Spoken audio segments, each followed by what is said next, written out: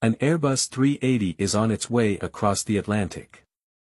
It flies consistently at 800 km per hour at 30,000 feet, when suddenly a Eurofighter with a tempo Mach 2 appears. The pilot of the fighter jet slows down, flies alongside the Airbus and greets the pilot of the passenger plane by radio, "Airbus.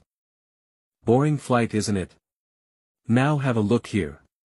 He rolls his jet on its back, accelerates, breaks through the sound barrier, rises rapidly to a dizzying height, and then swoops down almost to sea level in a breathtaking dive. He loops back next to the Airbus and asks, "Well, how was that?" The Airbus pilot answers, "Very impressive, but watch this." The jet pilot watches the Airbus, but nothing happens. It continues to fly straight, at the same speed.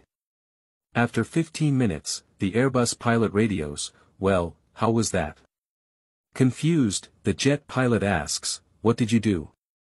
The Airbus pilot laughs and says, "I got up, stretched my legs, walked to the back of the aircraft to use the washroom, then got a cup of coffee in a chocolate fudge pastry."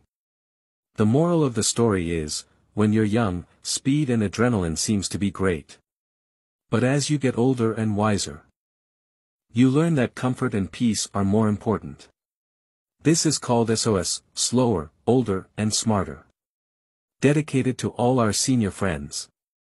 It's time to slow down and enjoy the rest of the trip.